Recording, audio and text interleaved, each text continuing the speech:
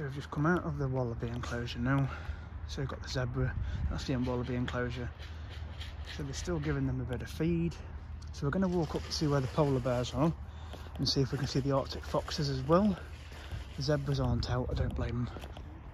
So that's the wildlife walk, goes around the back of the wallaby enclosure, brings you back to where the red pandas are. Who knows, they may have another enclosure going in there. We'll have to wait and see. There's room, there is definitely room here for something else. So who knows what may come. They could put capybaras back, they could have prairie dogs, who knows. It'd be nice if they did have capybaras back, because they did have them here once before. So we're going to walk up now to the Arctic foxes, see if they're out and about. There's a keeper up there, so they probably just fed them. So we'll just carry on up. The zebras aren't out.